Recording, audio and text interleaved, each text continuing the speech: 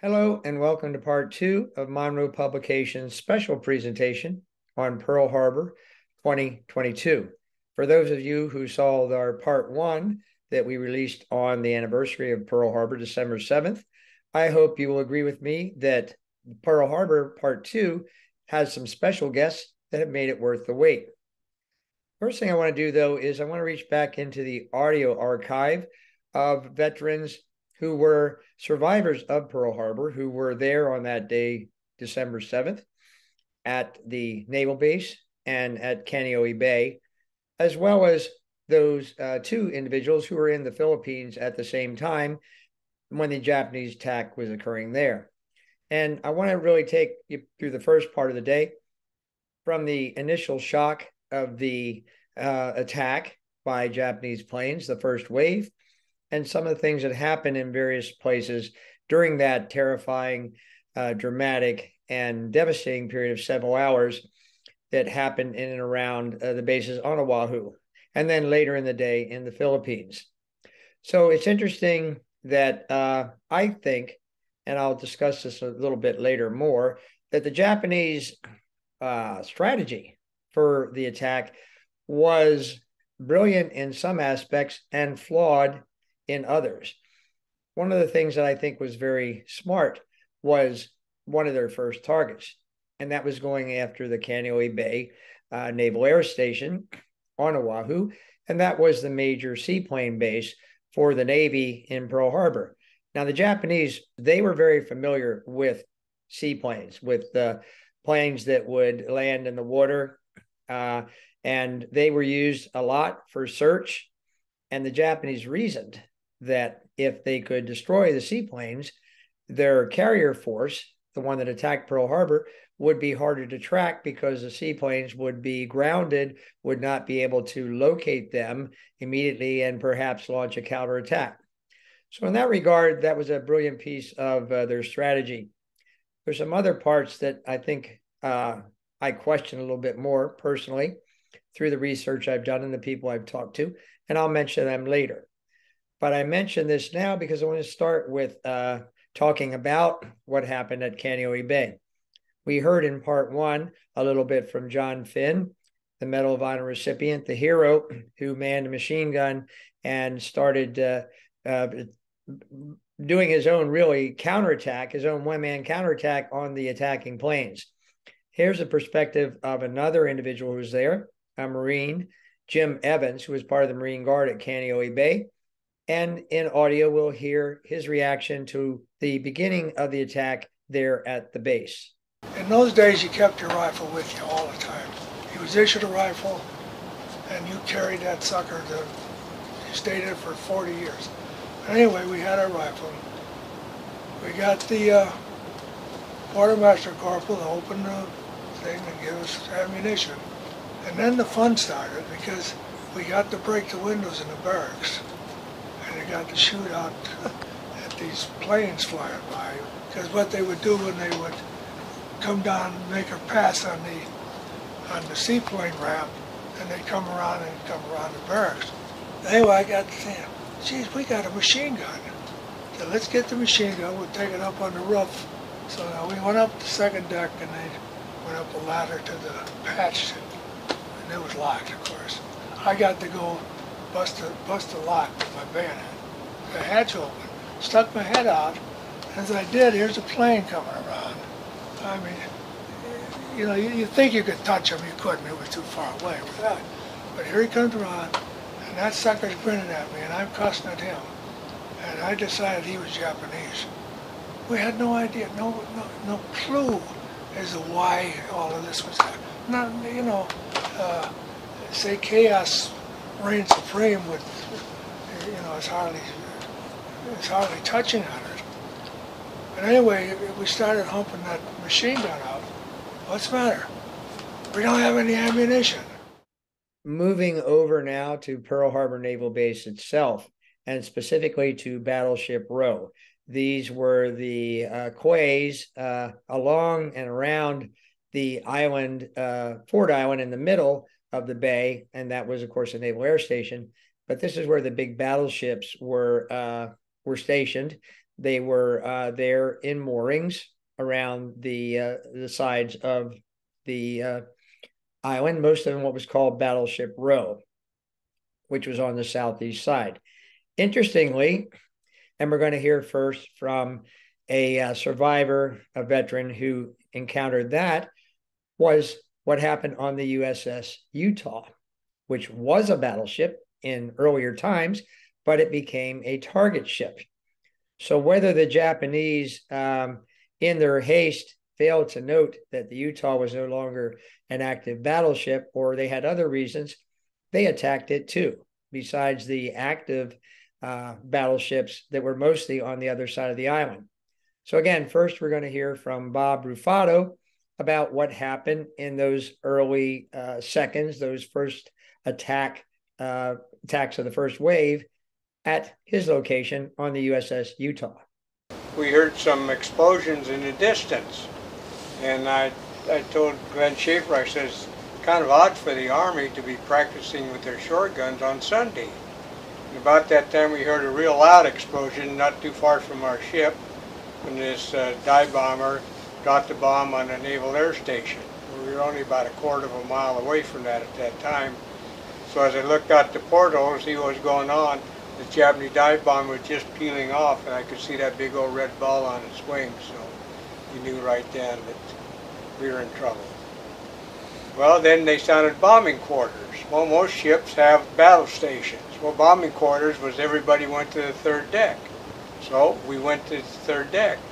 But on the second deck, there were people coming out of the third deck and out of the engine room because we were hit by 2 torpedoes. So then we went up on the main deck, and after they dropped their bombs and the airplanes would circle Ford Island, machine gunning everybody in the water and still aboard ship until they ran out of ammunition. And to get away from the machine guns, we went underneath the forecastle where the yeoman's office was. We hid in there to get away from the machine guns. But then when the furniture started sliding across the deck, we knew we had to get off that ship because she was going over. One line, the forward line, was still intact, and it broke as we were going to go down it hand over hand, but it broke about that time. So we had to walk back to the stern of the ship, and by that time the ship was capsized very slowly. So we were able to actually walk down the side of the ship and dive in the water as she was capsizing. The ones that went off the port side went off the ship then, and all that lumber and stuff we had stacked on the stern fell on top of them. Some of them were killed. There was a motor launch there tied up to the quay where we were tied up, and so I swam over to it and figured, well, I'd start it up and pick up the guys in the water. But unfortunately, they had the engine aboard ship being overhauled. So Glenn Schaefer, he showed up about that time. I helped him aboard the motor launch, and we threw out what life jackets we had to the fellows in the water. A lot of them screaming, "I can't swim, I can't swim," which we found very unusual that you would be in the Navy and not being able to swim. Unfortunately, we lost 3 18-year-old kids between the ship and the shore, which is about 50 yards, because they couldn't dive under the water as I could and hang on to the coral. You could hear the bullets hitting the water above your head. They couldn't do this, so they were killed. Moving to the other side of Ford Island, and this map shows pretty well the pairs of battleships lined up along Battleship Row. The Maryland, the Tennessee, the California, Nevada, Arizona, of course, along with the West Virginia and Oklahoma. We're going to start with hearing from Stu Headley, who was aboard the USS West Virginia, one of the battleships being, of course, on the outside, away from the island, that was hit by torpedoes, and what he experienced in, again, those early parts of the attack, both the torpedoes from the Japanese torpedo bombers, as well as what bombers were doing at the same time. Within 3 to 5 minutes after the Arizona was hit, why, we took a direct hit on the left gun. They dropped it from a high-level bomber, and the armor-piercing shell hit the wing of our SO-2 Scout Observation Plane, which is the gas tank. So that exploded, and the SO-2 just burnt to a crisp. But on the catapult was also the Admiral's plane, which is known as the Kingfish. It blew that off from the catapult, split the catapult in half, and then penetrated the 5 inches of steel and came down inside the turrets. And even though the shell did not explode, it hit the recoil cylinder, which is on top of the gun. Being in my position as a gun pointer, my feet would normally be out on a platform, and I would bend over and crank in the dials so that the arrows would be pointing right at one another. That's when I would be given the order to fire. Well, crossing the same way, only our feet were back up underneath us.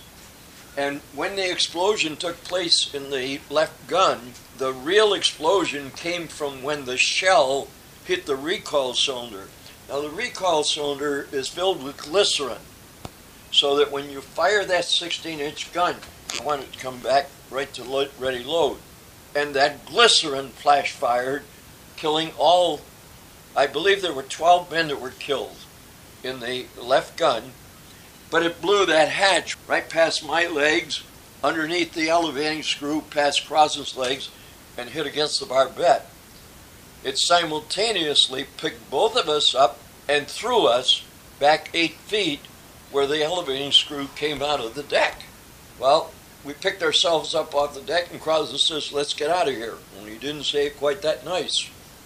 When we got out on topside and we were standing there, we heard a weak voice from the bridge, and it was our commanding officer. We did not know that he was mortally wounded, but the last words he ever uttered, "Abandon ship. She's no longer any good to us." And little did we know what had happened to him. Because, see, the commanding officer's battle station is the conning tower. He came out of the conning tower, walked around to the port of the starboard side of the flying deck, and an armor-piercing shell hit the corner of the turret 2 on the Tennessee, and the shrapnel flew up and tore his stomach completely out. Dory Miller, who was his orderly, was going to try to get him down to sick bay because he didn't realize how badly wounded he. And when he died right there on the bridge, old Dory Miller, he was furious. And he grabbed a machine gun and started shooting at planes as they went by. And now we move over to USS Oklahoma, which was moored again on the outside, away from the island, and was also hit by torpedoes, and of course, eventually rolled completely over. We're going to hear from 2 veterans who were aboard that. The first is Don Lester. He was one of the ones who was able to escape the destruction of the Oklahoma during the attack. The time we got to the main deck, water was shipping in the hatch, which means it was at least 10 feet past center line rolling. I said, rolling fast. And the only thought that came into my mind at this time was to get as far away from her as I could, because I wanted to make sure I wasn't caught in the structure of the ship. When I hit the water and started swimming, I got caught in the downdraft of the ship. She went on over. That was the craziest feeling you ever could get a hold of. I couldn't swim out of it as hard as I tried. It was pulling me straight down. My hair was straight up in the air. I could feel it pulling right up in there. And I went down to a point to where I felt like mud on the bottom. And it's about 35 foot of water there. I went in this, I think it was mud up to around my knees. As soon as the ship hit the bottom, she had a blowback. I come back up, and it was just, all my hair just reversed. It was down in my face now. I said, I'm coming up. And I shot out of the water up around my waist. Very fortunate, because there was a lot of debris, stuff in the water from the ships. first thing I noticed was my chest was very sore, and I figured the water had caused my lungs were emptied out, I guess. And I was having trouble, and there was a group of guys in this one area pretty close to me, and I got over to them and found out they was hanging on to the pontoons on the plane. We had seaplanes on the Oklahoma. They had broke loose, and it was in the water, and it was upside down, and they was hanging on the pontoons. And now from James Bounds. He actually volunteered to do some cleanup that Sunday morning in the after steerage compartment, which was, of course, down near where the screws left the boat. It was a very inaccessible area, and he and others were trapped in there. He talks about the first terrifying minutes of that when the ship actually started to roll and being trapped in there. Of course, later he and others were rescued from the Oklahoma. They endured their situation being trapped in that area for a number of hours until they were cut out through the underside of the battleship. We got hit by 3 rapid torpedoes, and it really shook the ship. It seemed like the ship raised up and it sort of settled back down. Then it sort of started turning to port. The lights went out.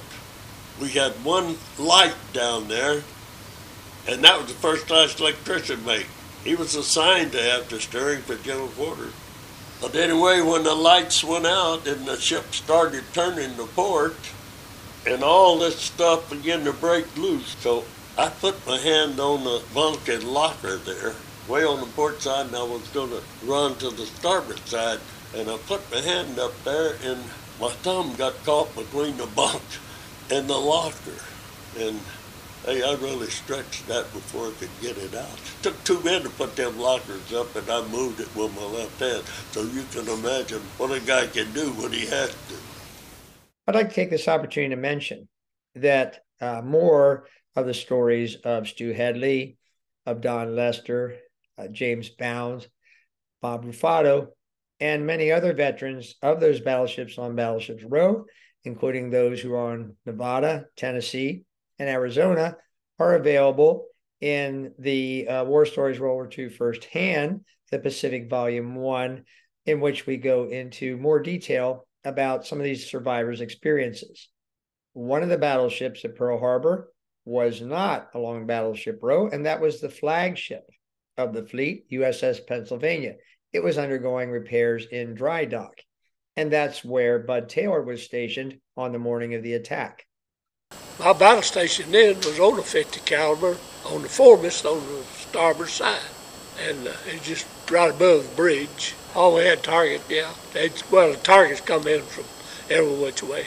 Made the final swarm while they just like a hive of bees come in, sort of on the port bow, and he right.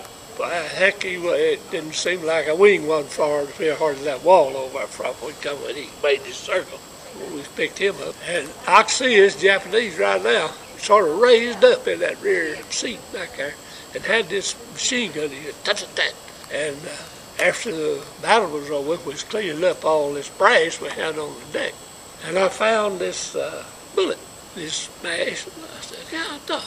I got to looking, and it hit superstructure right above my head. Also in dry dock, adjacent to the Pennsylvania, were 2 destroyers located side by side in that dry dock, USS Caston and USS Downs. Joseph Cawcaw was on USS Caston at the time this attack occurred, primarily, of course, because it was a dry dock. It was an attack by dive bombers and fighters strafing, and he talks about his experience during that time. And then when the ship was hit, we just rolled off of the thing we was on, and we fell to the side, and we all ran down, and we got off of the ship down in dry dock, and then we ran out of the dry dock. As we were running out of the dry dock, they were machine gunning us. So what we was doing, there was a warehouse over there on the other side, and they had for loading docks, they had out of cement.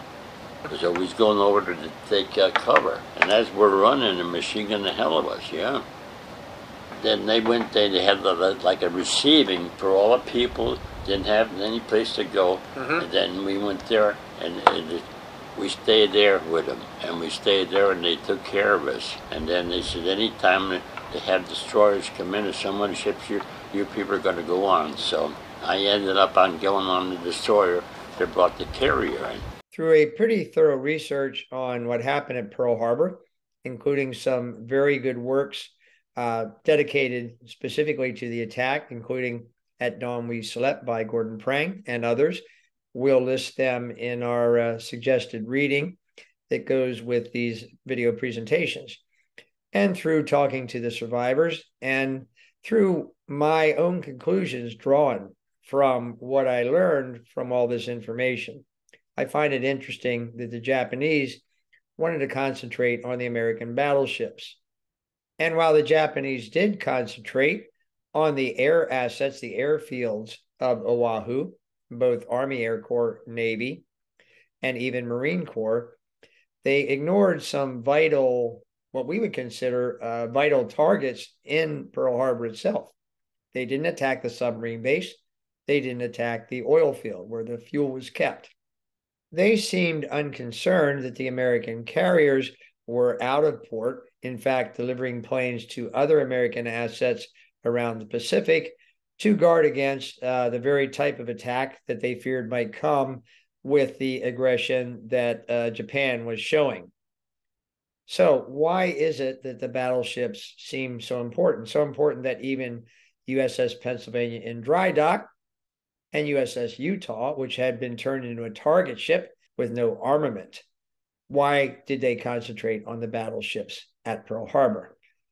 My own personal conclusion is that Admiral Yamamoto and others in the naval fleet who were very familiar with America, most of them having been there, that they saw that the American public and the American military viewed the battleships as the pride, as the strength of the American fleet, not realizing that America, just as Japan, was moving increasingly towards the idea the wars of the future would feature naval aviation.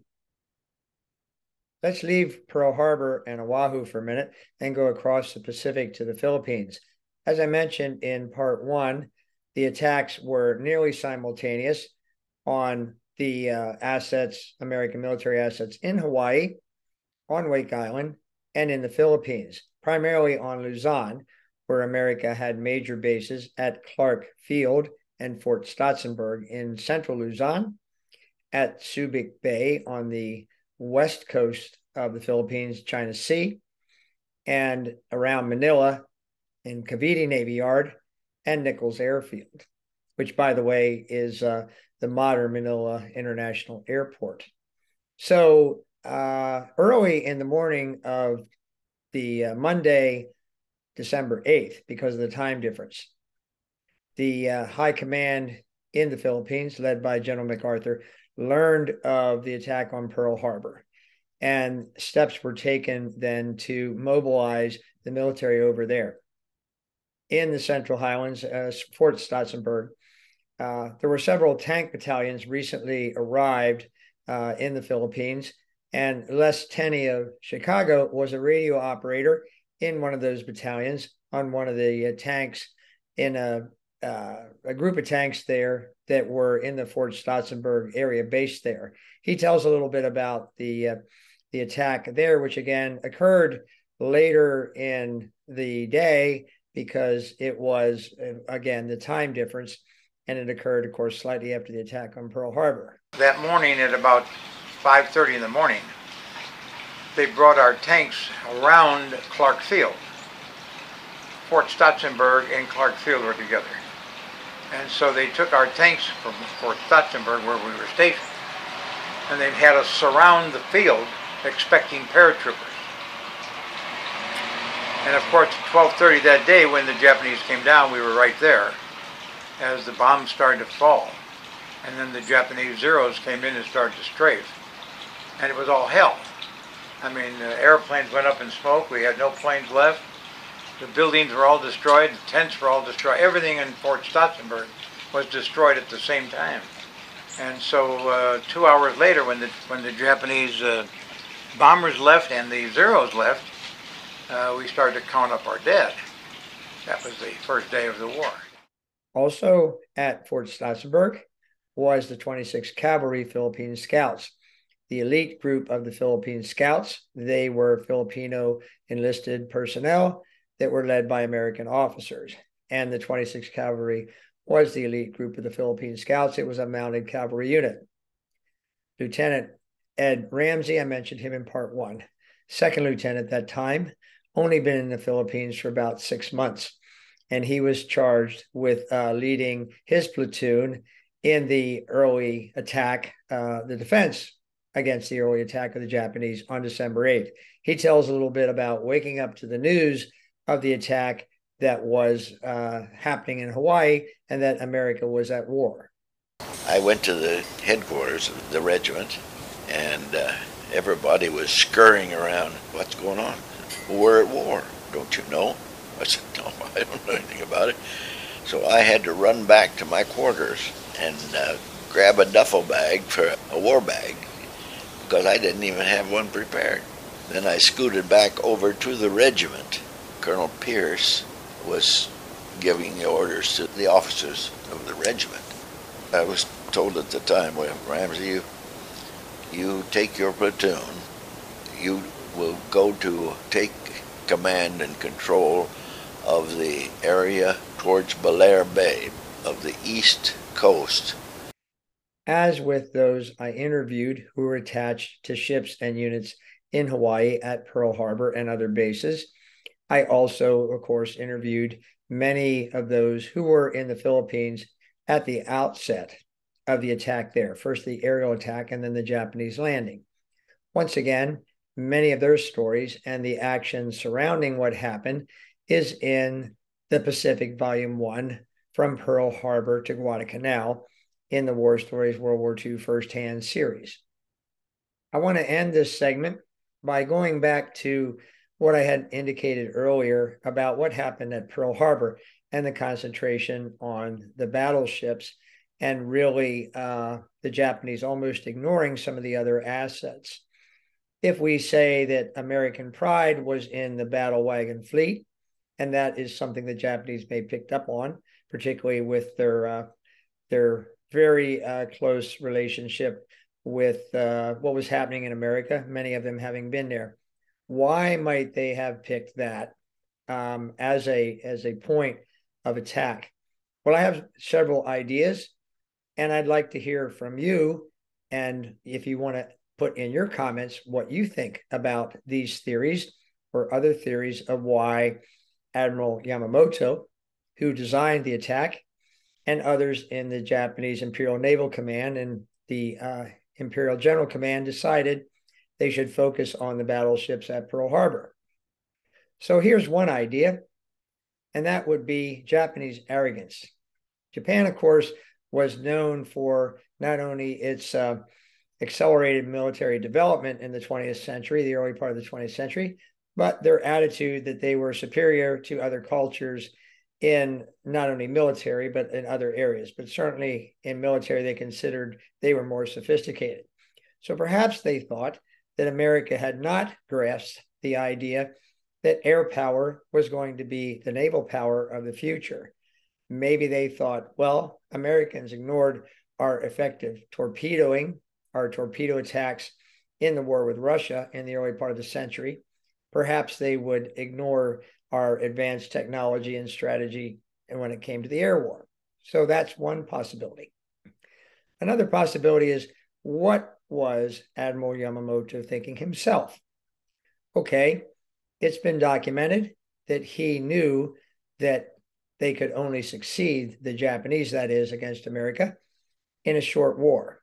So here's two alternate ideas about why he might have said prioritize the battleships. Idea number one, he thought that if we attacked what again the Japanese perception was our power, our strength, the battleship, the battle wagon fleet, and we destroyed it, that it would make U.S. morale so low that we would be willing to come to a negotiated peace with Japan very early in the after the attack, allowing them to pursue their ideas in Southeast Asia and China without American interference. So that's one idea.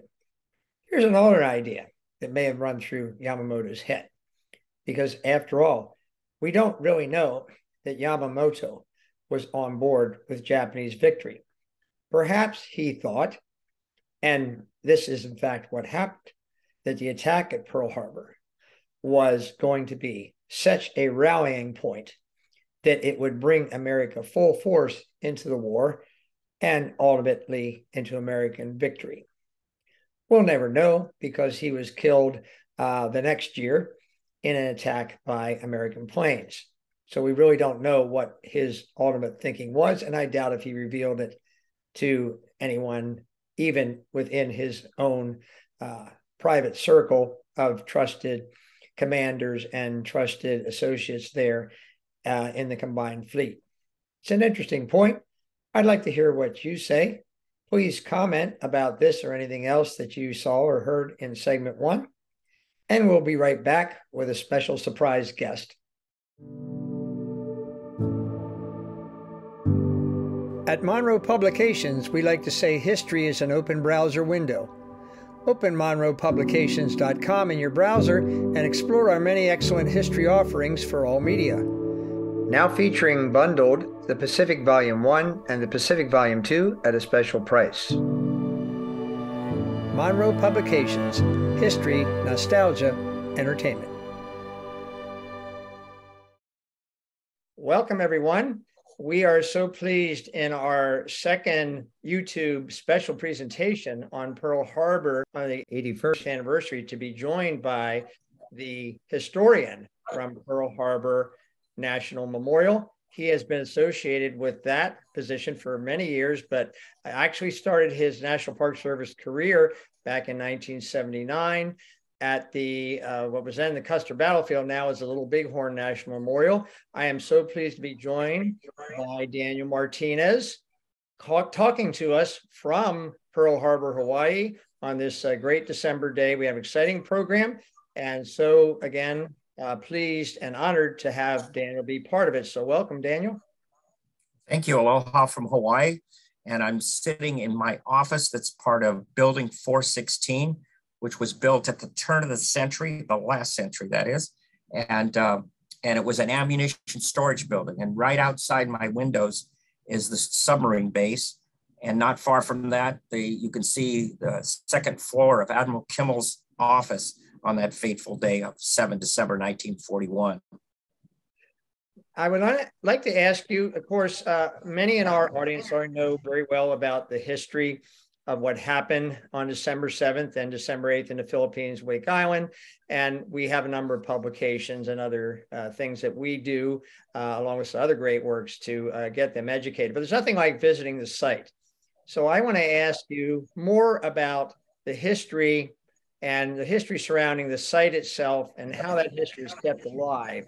So my first question is, the Pearl Harbor National Memorial is the place where visitors are closest to the history of the December 7th attack, everything that led up to it, and immediately following from it.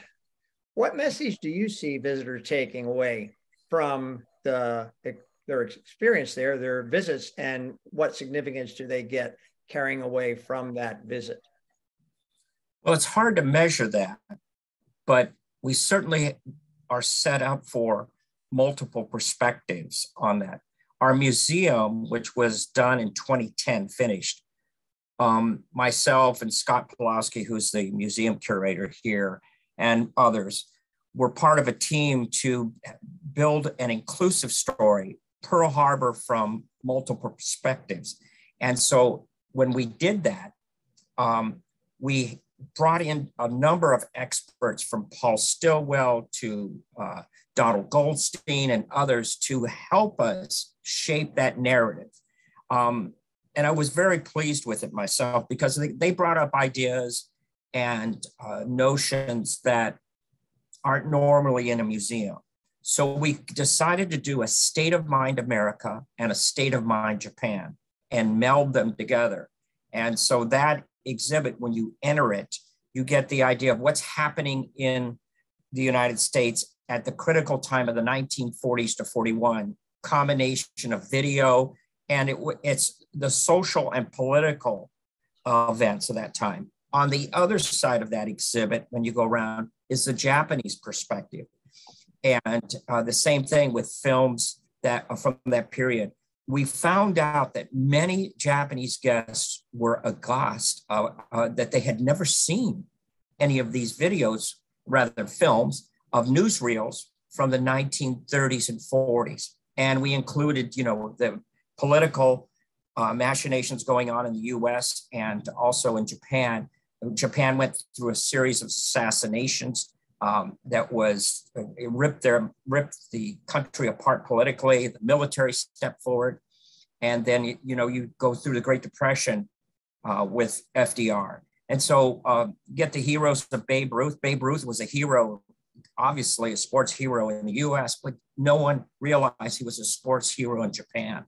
And we have this beautiful picture that came from the Baseball Hall of Fame of Babe Ruth with Japanese, youngsters in their uniforms, baseball uniforms in Tokyo. And the caption is, "These young boys will be the soldiers or sailors in World War II," because the picture was taken in the 1930s. So what we try to do is bring a kind of a human design to the exhibit. And as we take you through the exhibit, we march through time to the eventful day, 1941, in the first gallery, and the second gallery is the attack gallery. And I can tell you one of the things that surprised me was the late Prime Minister of Japan came to visit, and he wanted specifically to see this museum. And I had the honor of taking him through, and he was so impressed. He said it was very fair. And when a Japanese ambassador, Prime Minister says that, you can take that's a lot of weight. And so they were very impressed with it. And, the relationship between the United States and Japan ever since World War II has been resolute. They're one of our closest allies in the Pacific. And to note that was really important to all of us that work here. So visitors certainly, what we might call VIP visitors, as you mentioned, one great one, taking it all in. What do you see with younger visitors, especially with children, teenagers, when they get to visit it? Do they have that same sort of sense of awe at all, or do they just not really, it's in their modern world, it doesn't quite relate as well? How do you see that? I think that the traditional exhibits that you and I and those of us who are a little older work for that group, the younger people are in tune to, for instance, we have an exhibit that is on the radar, and we actually have a replica of the radar set, and you can hear Eliot Lockhart speaking about, this target that's coming up. The film we have in there is just around the corner. They love that. And it is super detailed. So I had Pearl Harbor experts like Mike Winger and Bob Cressman, and I'm trying to think of the other gentleman, Burl Burlingame, and we went into a micro detail of how the attack took place. And we had to fight for that because it would be the only place where they would get how all of this attack unfolded in the first and second waves and the encirclement of Oahu. And I fought very hard for this as an interpretive thing, as Oahu as battlefield, because people come here with this idea that it happened at Pearl Harbor singularly, and it was a massive attack on Oahu, and all our airfields under attack almost simultaneously. And the whole theme of air power, naval air power, is so exercised here with the Japanese assault that to lose that and not to give the visitors that impression was something that we were not going to allow that to happen. We wanted to give them an idea that we had people under attack at all of these airfields and naval air stations, and they died there. So for a long time, they came and it just was like the Arizona, which is important, was singularly, the altar for that sacrifice. But what we were determined to do is to broaden that knowledge, bring them into an idea of Oahu as battlefield. And that's the interpretive theme that the park rangers and the chief interpretation embrace. And I take them to the battlefield sites. That's part of their education.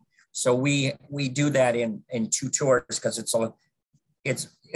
they get the idea of how massive it is because they go around the island to all these sites. So that's the most important thing. And when I worked at Little Bighorn, everybody goes to Last Stand Hill. Well, that's the end of the battle. You have to go out towards the Reno Benteen site and then look towards the Wolf Mountains and understand where the Native Americans were encamped and where the 7th Cavalry and all its battalions, came over and made their way to their eventual disaster in that valley. So that's the idea of the inclusive story.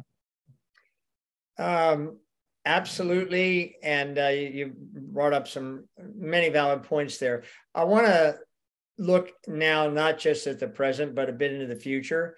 Now, you've been involved, of course, with publications. You've been integrally involved with many TV productions, museum you described, and memorial sites. And I think all these things are very important in trying to keep this history alive and these sacrifices known, these memories alive in the future. So my question is then, what do you see as the roles of published history, media, like multimedia, television, so on, museums and memorial sites, and extending this history to future generations and keeping those memories alive? Well, I think that there's no end to publications. I mean, we live in a really special period. As I look back at, Paul Stilwell and his book on the USS Arizona, Mike Winger and his productions with Cressman, and knowing and meeting with the co-authors of At Dawn We Slept, knowing those individuals and having them out for symposium. And that's one of the things that we did do, is had a lot of symposiums that you can still see on YouTube and things like that.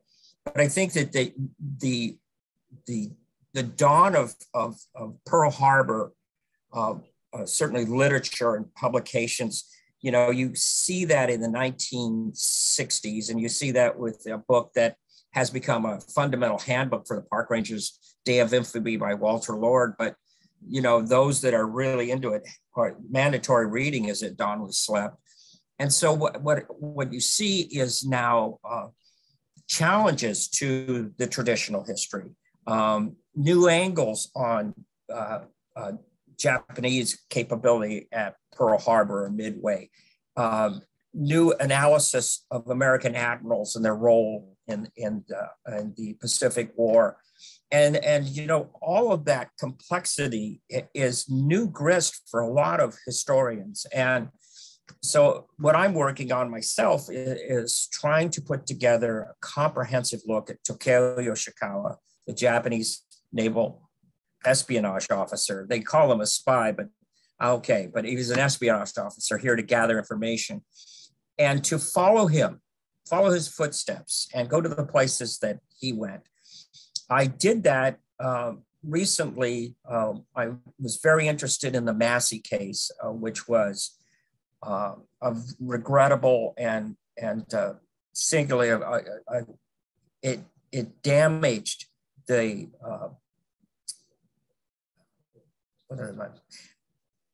it singularly brought about an understanding that was not favorable to the Navy and their role in the Massey case because of this alleged rape and an officer involved and enlisted men involved in killing one of the local Hawaiians who was innocent.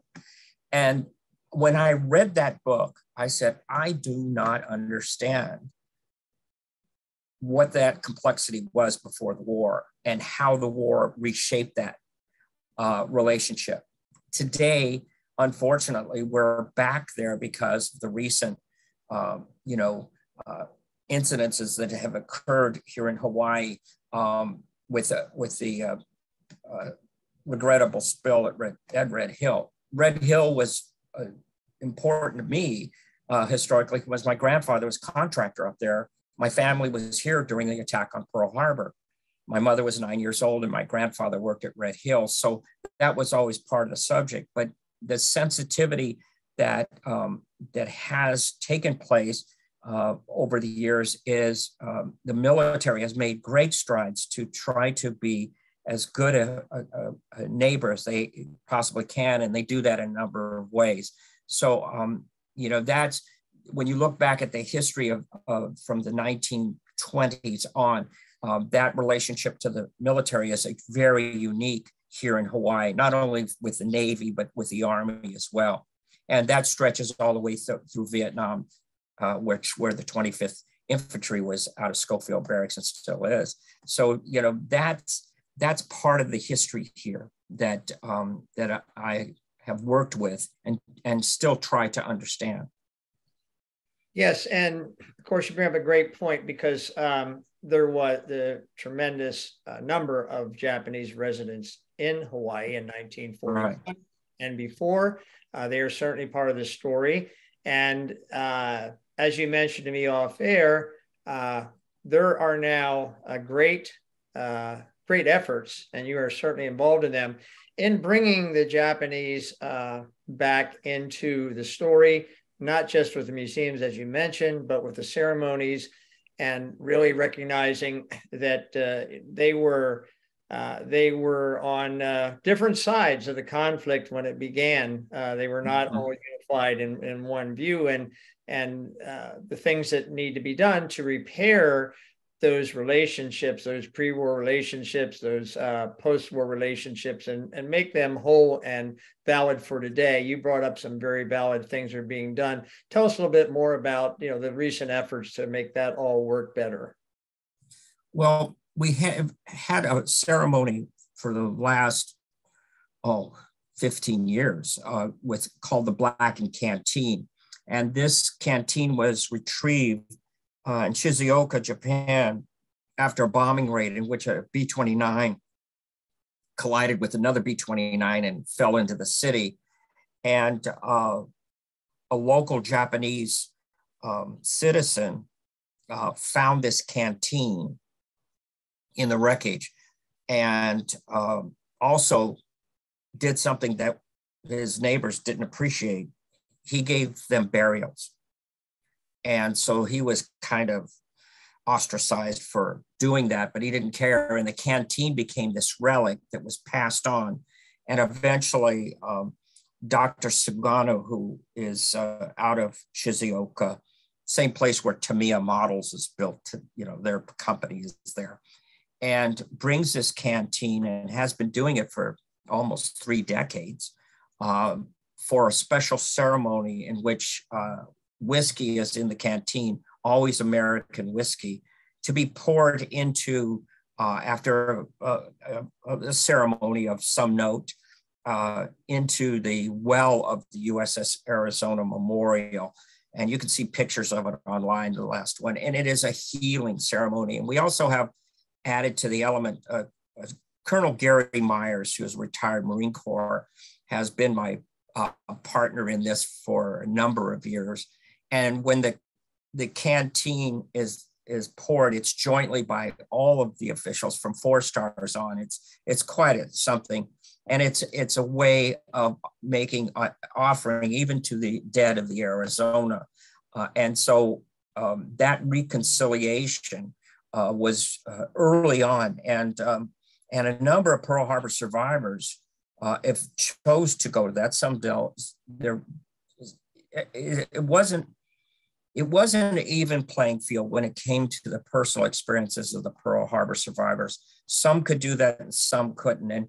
And that's not any criticism. That's a personal decision.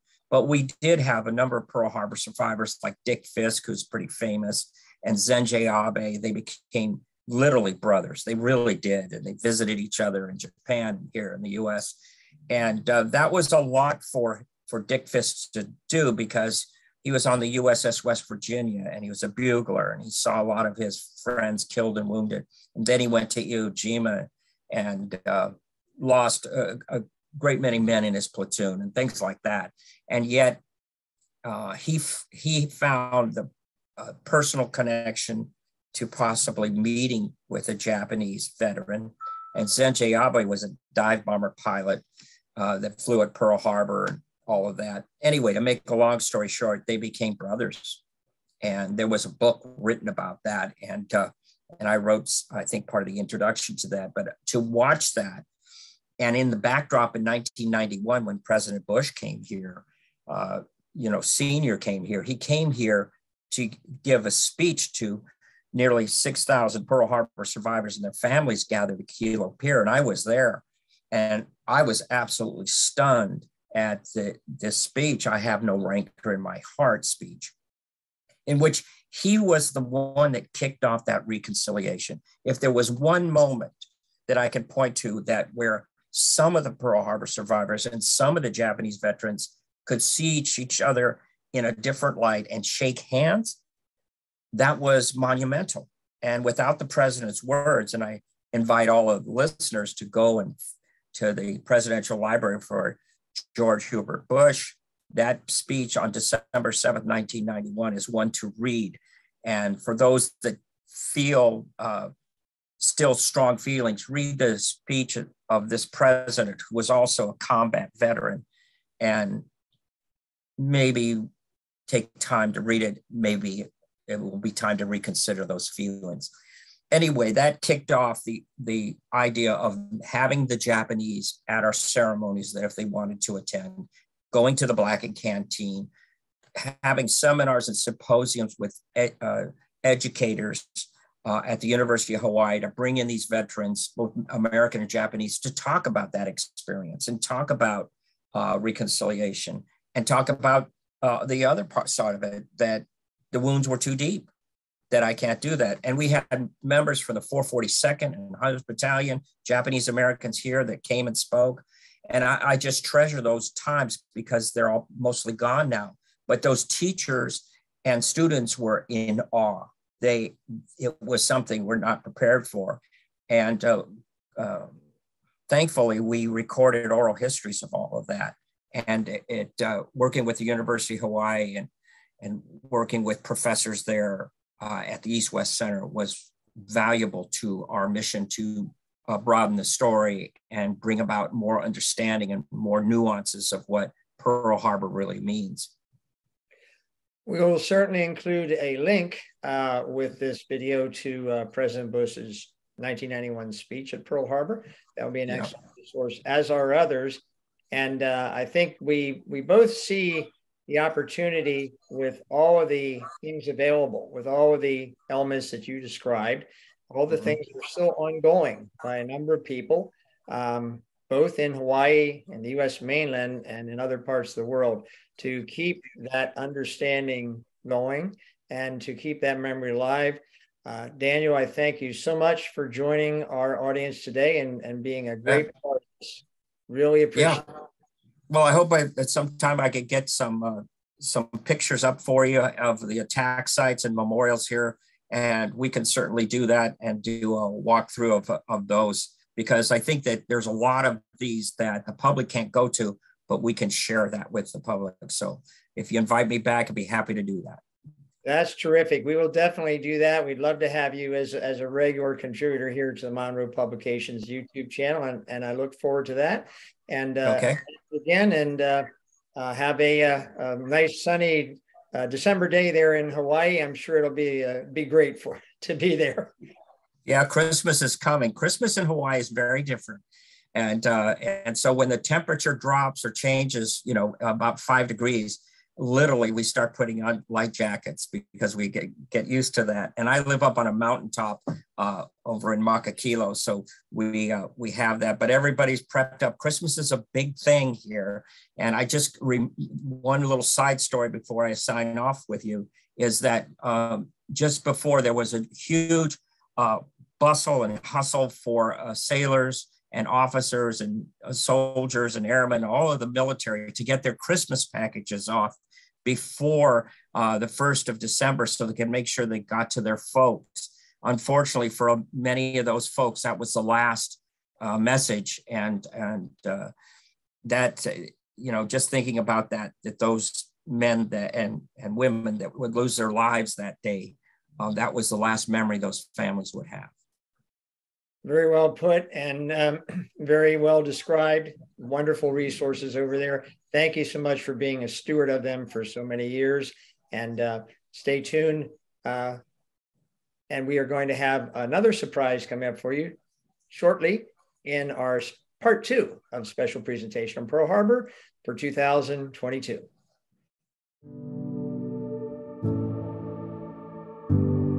At Monroe Publications, we like to say history is an open browser window. Open monroepublications.com in your browser and explore our many excellent history offerings for all media. Now featuring the Never Surrender DVD and the Battling Bastards of Bataan graphic history comic book bundled at a special price. Monroe Publications, history, nostalgia, entertainment. On December 16th, just a few weeks ago, I had a rare and unusual experience that came as a complete surprise to me. I was able to interview then 105-year-old, now 106-year-old William Montford, William Bill Montford, who went by Red as a nickname earlier in his life because of his red hair. He was a gentleman who was stationed at Pearl Harbor at the time of the attack. However, he was not there. He was a radio operator on a destroyer that accompanied Task Force 12, accompanied the Lexington in delivering planes to Midway. So therefore, his experience and what happened on the morning of December 7th is slightly different than others. I was lucky to attend his birthday party. He had 3, really. The one on the December 16th was at the residential facility where he has his own apartment and rides around in his mobile wheelchair. And it was well attended by many people, by the news media. The mayor of Clearwater, which is where this facility is located, came to greet him. He received a special accommodation from the governor of Florida. And I was part of a group from the Zephyrhills Military Museum there to talk to him and present him gifts on behalf of the museum. So it was a very nice event, but he had 3 parties. That was on Friday. His actual birthday, he turned 106 on Saturday, December 17th, was with family. And finally, he had a birthday party on Sunday, the 18th, at his church. He was very popular, very gracious, and the reaction of everybody there was really great. It was, again, well attended by many well-wishers, family, friends, other people at the facility. The Military Vehicle Preservation Association brought out some World War II vehicles. And again, we were a contingent from the Zephyrhills Military Museum there to honor him. What he had to say was very interesting.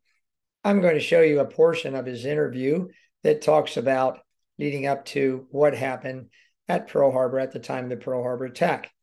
But he went on to talk about his entire experience, and it really was very enlightening. He is such an intelligent, gracious man with incredible recall. So we will be featuring him again in future Monroe events, future video events on this channel. But for now, I just want you to sit and listen to my interview with Bill Montford, hearing what he has to say, his great story about his Pearl Harbor experience. Back then, I didn't know much about the task forces, so Task Force 12 don't mean anything to me. But you knew you were with the Lexington, is that it? Well, I was with the Lexington. Yeah. And so, as we all know, they were dispatched a few days before the attack to deliver planes to the other bases, and that's where you were. Midway. Yeah, to Midway. The Enterprise, Kelly Enterprise had left a few days earlier and had already delivered some Marine fighter planes to Wake Island. And they were on their way back into Pearl, and we were on our way out. to Midway. And Lexington was taking some Marine fighter planes to Midway. Only we never went on to Midway on that trip. But anyway, a carrier never goes in port with the planes on board. They always fly ahead. So the first group from the Enterprise had already left the carrier, and they arrived to land at Pearl Harbor doing the attack. They were not armed, and they didn't have enough fuel to go up to the carrier.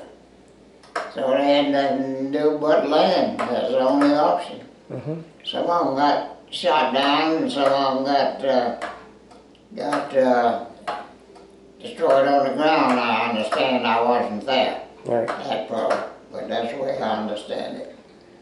Now, were you on duty the morning of December 7th? Were you on duty in the radio room? I had just gone on duty at 8 o'clock, or just a little bit before 8, because we usually, at mealtime, the ongoing watch would eat a little early and relieve the people going off watch a little bit early. So I went on watch just before 8 o'clock, and I just sat down and just a minute or two after 8 o'clock, I got that message. Air Raid Pearl Harbor, this is not a drill. And the reason they had this is not a drill, radiomen, when we were busy, we'd send some dummy messages back and forth. And we would indicate it was a dummy message, not a real message. So that's why they put that, this is not a drill. And that came in over the telegraph line, and you decoded it? Yeah, it wasn't telegraph, it was by air. It was transmitted from Pearl Harbor on transmitter, and then it went through the air. Right. And we picked it up, and I was the one that copied the message. Yeah, it was a keyed message, though. It came in as Morse code. On Morse code. Yeah, so you're the one that decoded it. Well, back then, we didn't have to decode everything we did during the war. This message came out in plain language. Okay. And I gave the message to the messenger to take to the captain. I said, take this to the captain now. If it's on the bridge, give it to him. If it's not on the bridge, don't give it to anybody else. Go down to the cabin and wake him up if he's asleep. Well, the captain was on the bridge. Yeah. So what happened next after the message got delivered to the captain? What happened on the ship? Well, he just passed a word over the loudspeaker that we were apparently at war. He didn't say we were at war because it hadn't been declared. Right. It was apparently at war, and told them what happened, and we went on a wartime basis. Okay. And then when did you, it was a little bit of time, and then you got back, obviously, into the harbor? About 4 days later. Right. 3 or 4, I wasn't keeping count at that time. Mm-hmm. What was your reaction when you were coming back into the port? Well, it saw all that stuff in battleship sitting on the bottom. The Oklahoma was capsized because the Arizona was sunk. And the airstrip had planes that were destroyed on the ground. And now, if we had been in port, down in the area we were tied up to buoy, there wasn't much activity down there. So we would have had a good chance of not being in any action in Pearl. So glad you could join us for Pearl Harbor, part 2 of our special 2022 presentation, the 81st anniversary of the attack on Pearl Harbor, Wake Island, the Philippines, the beginning of World War II from the American perspective. We expect to have more programs on our YouTube channel, not just on these anniversaries, but at other times when we feel we have great material to share with you. And we hope that you will comment and follow along and give us your feedback. take a look at some of the other resources that we are suggesting, and just keep involved in history and in the memory of what these great individuals that I've had the privilege of talking to over the years have had to say, and how really the period shaped their lives and continues to shape the lives of all of us in the world today. Thank you and goodbye.